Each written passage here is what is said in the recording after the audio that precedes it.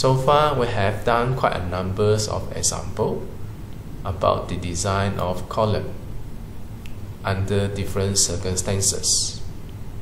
There are short and slender column under the brace and unbrace conditions, subjected to the moment acting in the major axis or minor axis or both axes.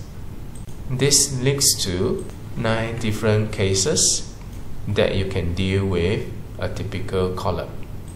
If you observe the calculation steps that we have discussed previously, you will see significant differences in terms of the calculation steps unique to each different cases. It may seem to be confusing.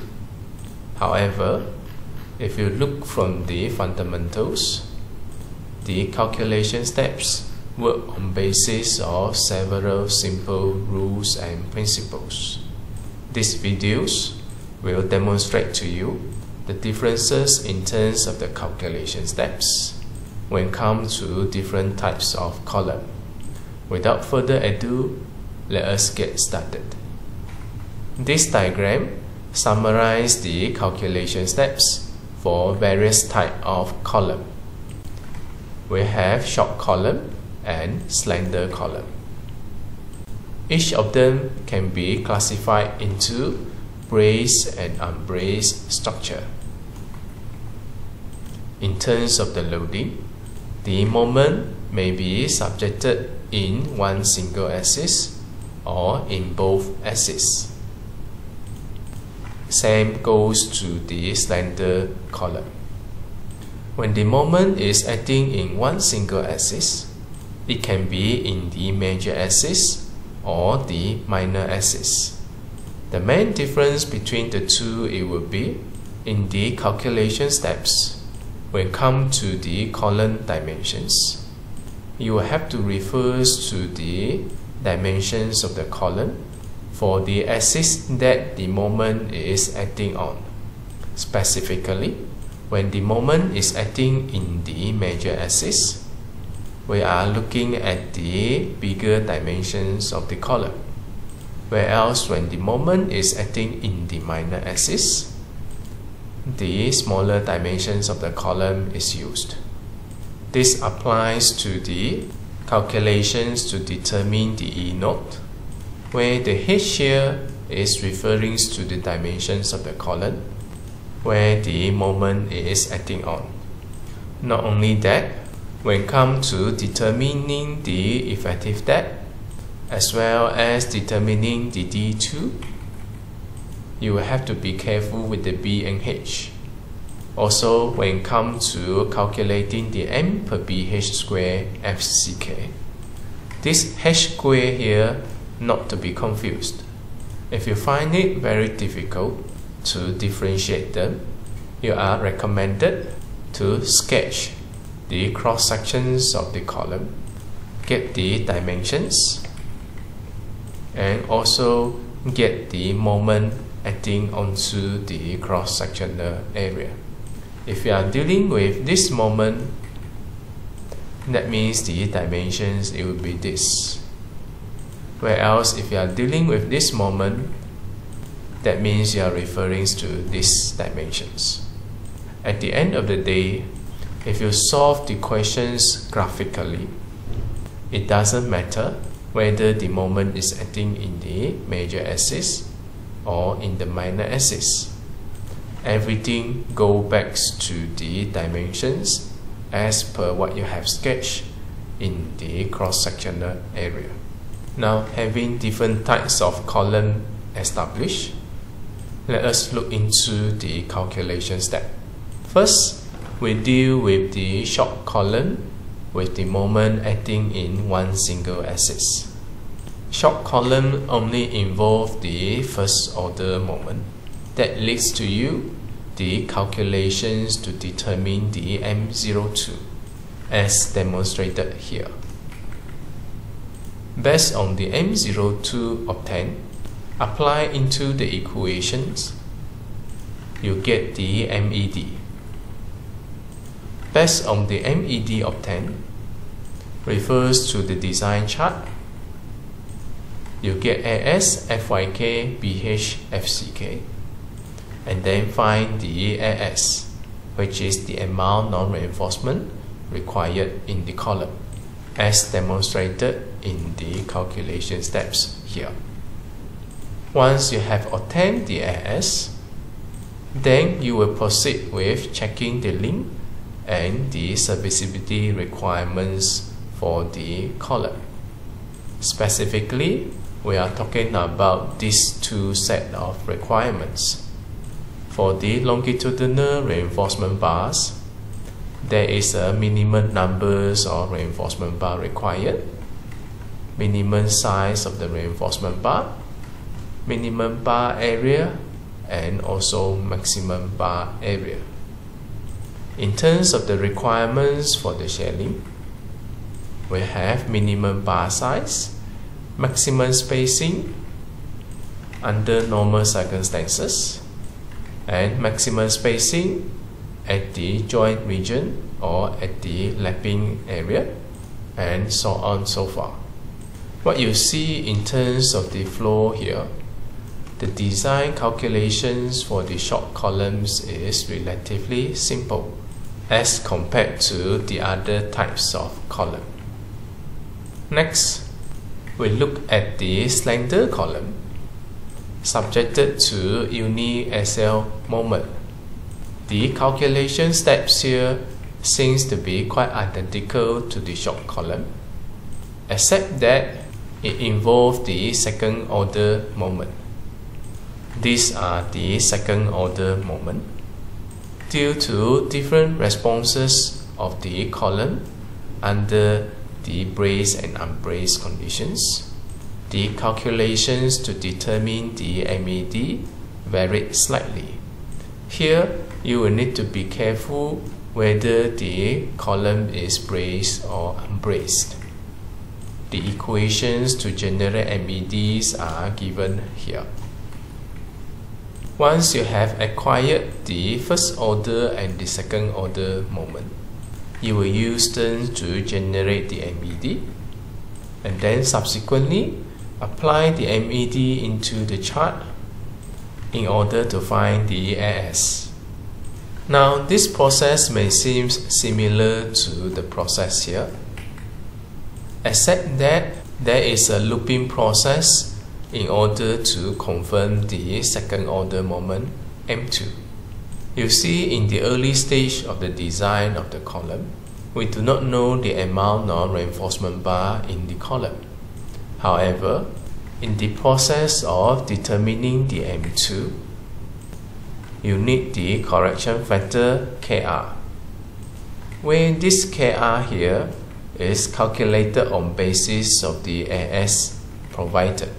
Since in the early stage of the design, you do not know the actual amount of reinforcement bar, you will start with assuming the KR equals to 1.0. That means at this stage, the M2 generated here is not the real M2 yet. It is in fact an assumed M2 as a result of the assumed KR equals to 1.0. Later, when you generate the MED, it will be on the basis of the M2 that you assume. Now, this MED here is also not the real MED in the early stage of the design. We assume KR first to get the assumed M2 and then the assumed MED for us to kickstart the calculations process. We need to confirm the calculated MED here that we use to determine the AS are valid, so that we will know the AS provided later is adequate. So in the first round, you assume the KR, M2 and MED. This brings to an assumed AS. Substitute back into the equations for you to generate the real KR. From the KR, we recalculate the M2. we're going to observe the KR calculated now to be equals to the KR that we have assumed.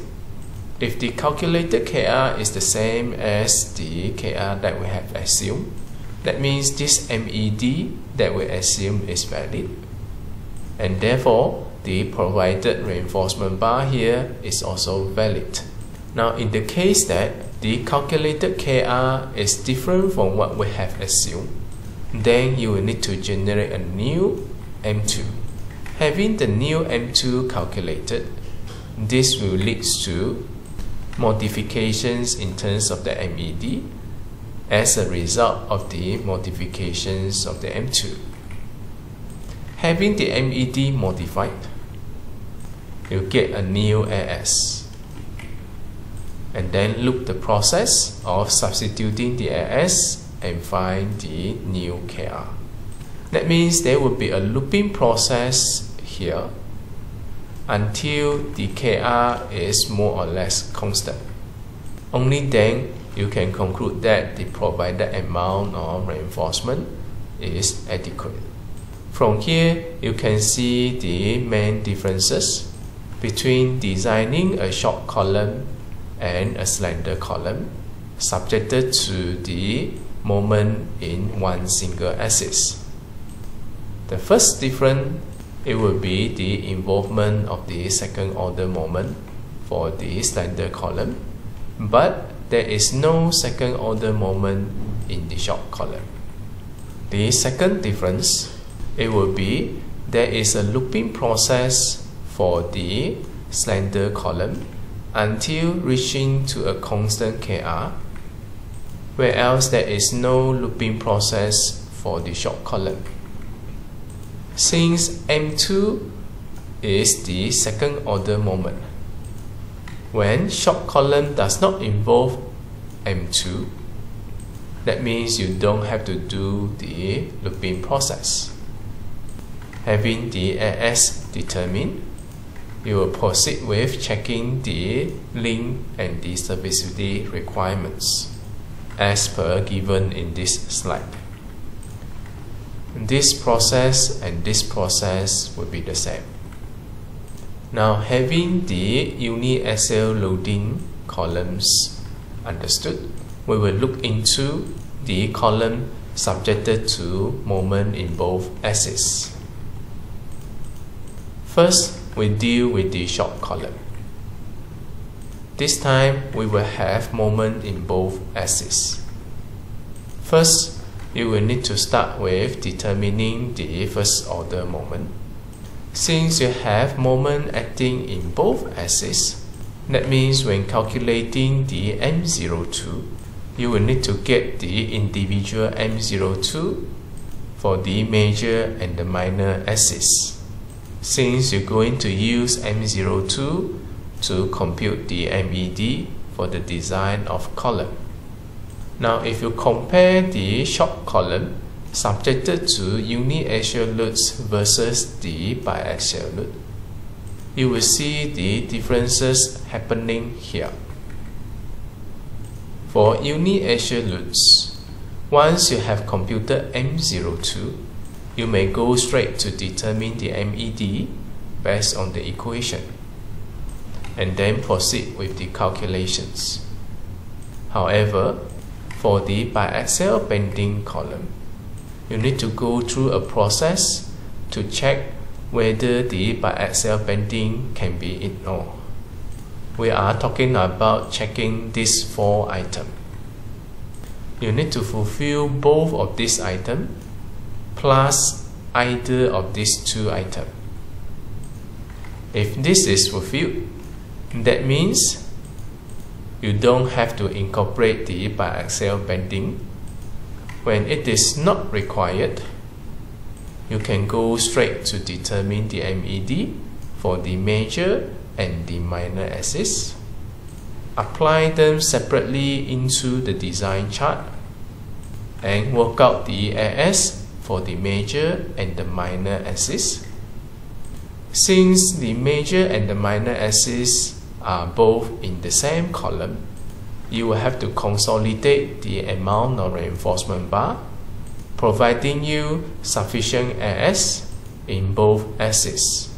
Pay attention on the reinforcement bar that falls in the neutral axis in any of the axes. Normally what we are going to do is to imagine the arrangement of the reinforcement and then determine the effective amount of reinforcement in that particular axis. Once the AS is confirmed, then you may proceed with checking the link and the serviceability requirement. This is when the biaxial bending can be ignored. Now, in the case that not fulfilling this 4 items, that means the biaxial bending cannot be ignored. As a result, the calculation step will go this route. In this case, you know that it is required. Then, your next step it will be to generate a new MED, taking into the account of the influence of the other axis. In order to do that, you will need to determine which side it will be more critical. This is determined by comparing the ratio in terms of the moment against the effective depth of both axes.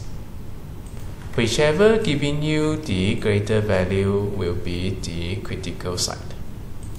If the major axis is the critical side, the calculations of the M'(ED) it will be on the basis of the major axis plus the effects of the other side. Similarly, if you found that the minor axis will be the dominant, then you will take the minor axis moment plus the influence of the other axis. This leads to you a new MED known as M'(ED).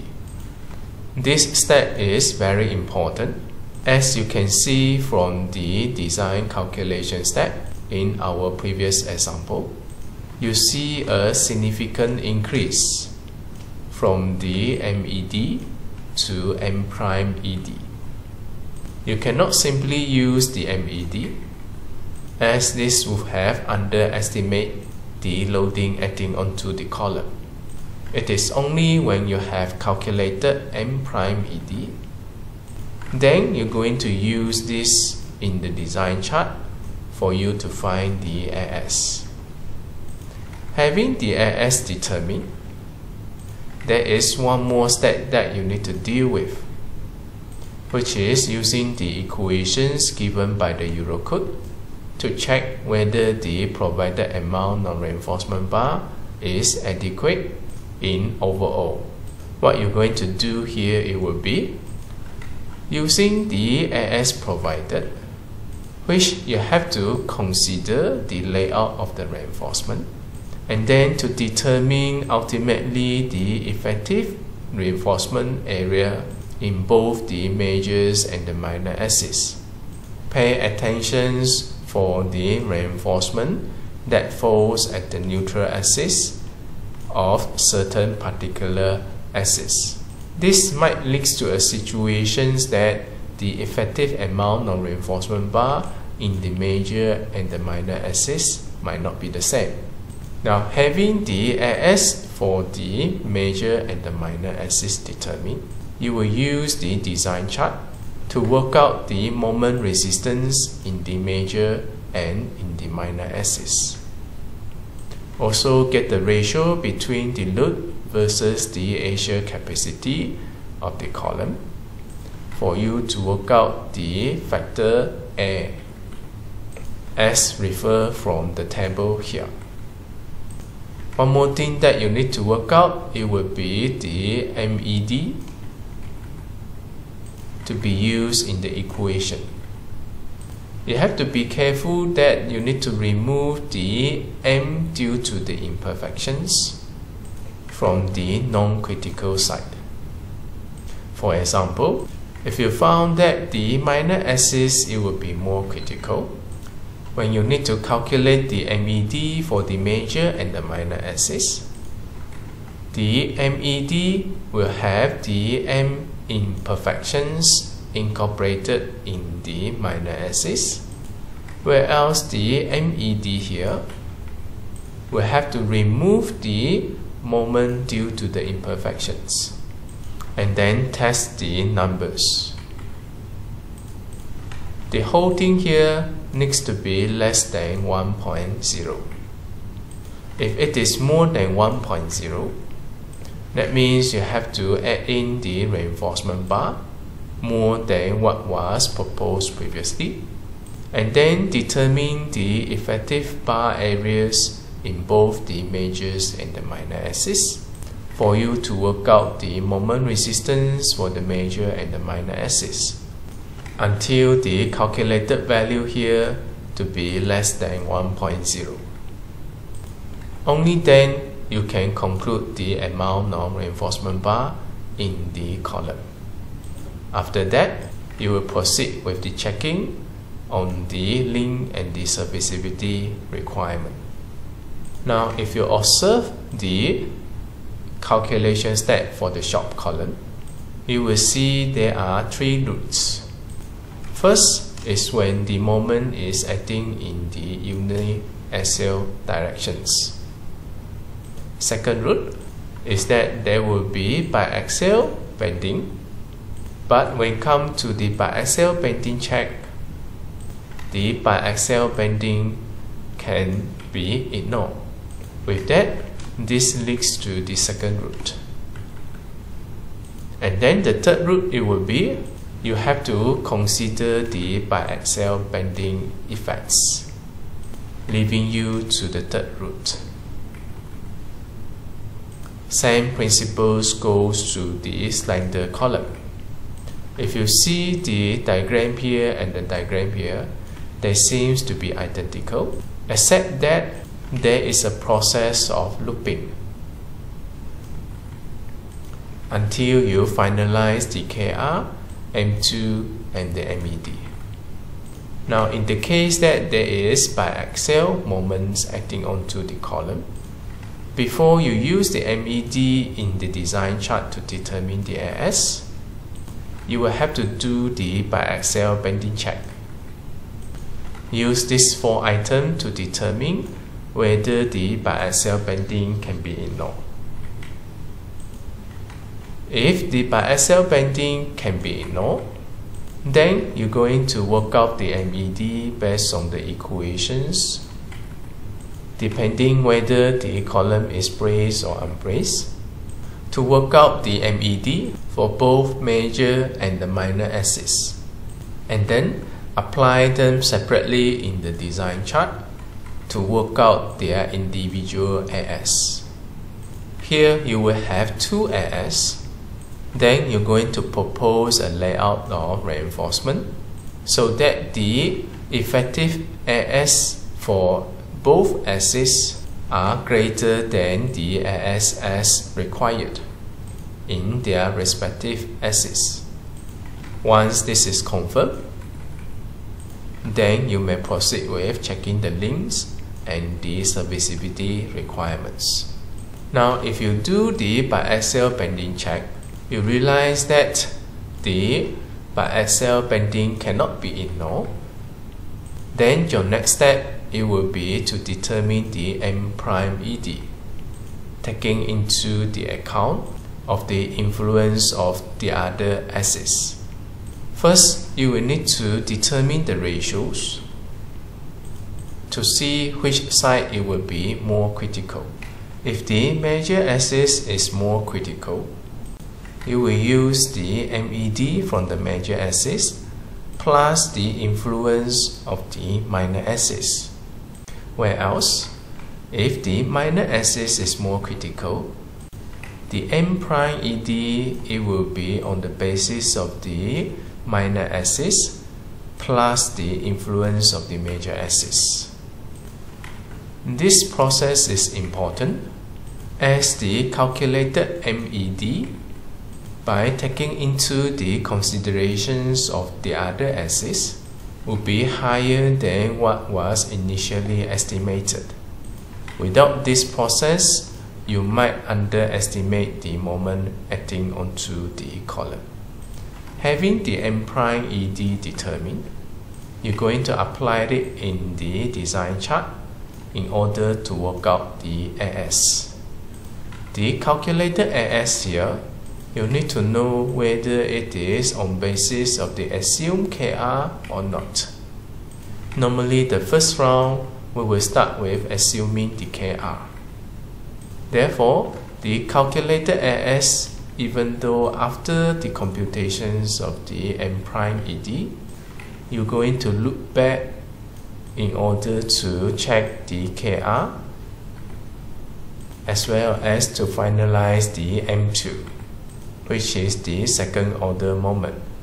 That means this entire process here will be looped until coming back to a constant M2 and also MED. Only then you can finalize the AS provided. Having the AS provided confirmed, now you're going to imagine the layout of the reinforcement in the column.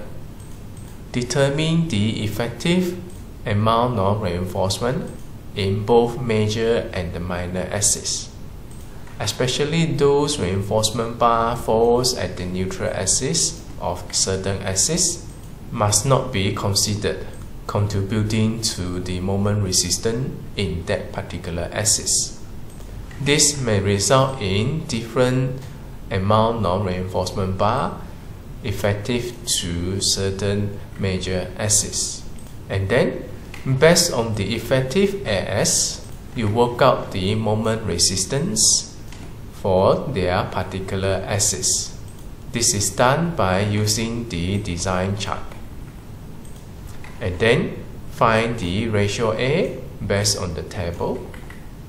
And also determine the MED acting on the major and the minor axis. You will need to remove the moment due to the imperfections on the non-critical side. How do you know which side it will be non-critical? Remember in the calculation step here to determine the M prime ED.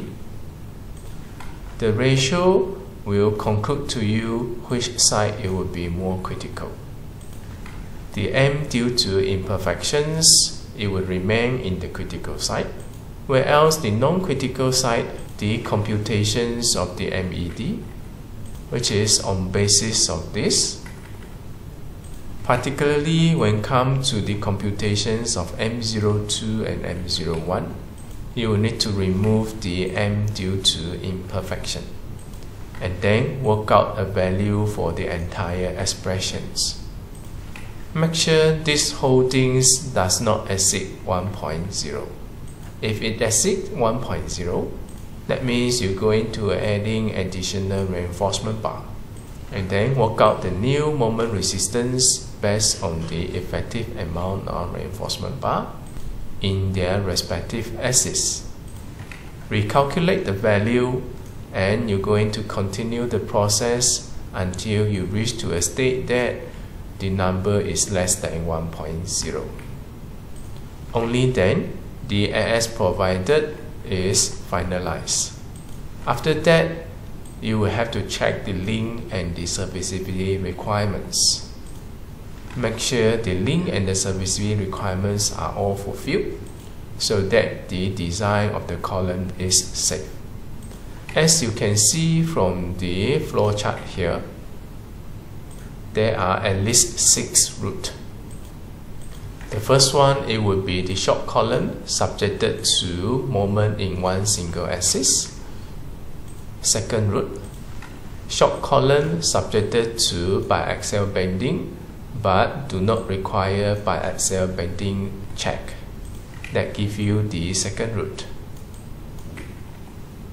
Third route, it will be the biaxial bending check is required. As for the slender column, you have another 3 routes. Uniaxial load, biaxial load but not required to check biaxial bending, and also biaxial load and biaxial bending needs to be checked.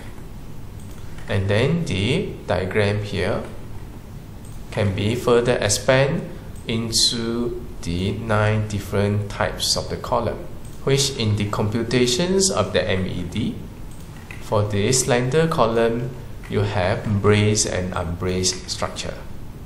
The equations of the MED used are different. You can imagine one whole set here for the braced structures and another whole set here for the unbraced structure. You may also further expand this,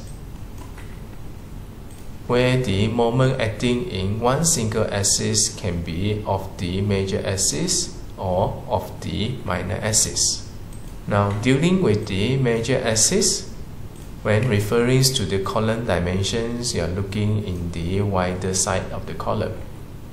Whereas dealing with the minor axis, you are dealing with the shorter side of the column dimension. So ultimately, if you would like to expand, you will have these two separated. Now, if you fully expand everything, you will expect to have 4 roots for the short columns, another 4 roots for the slender and braced column, plus another 4 roots for the slender and unbraced column. That gives you a total of 12 different cases for the columns. Now, having the calculation steps principle understood, I believe by now you have no problem dealing with any of the load cases.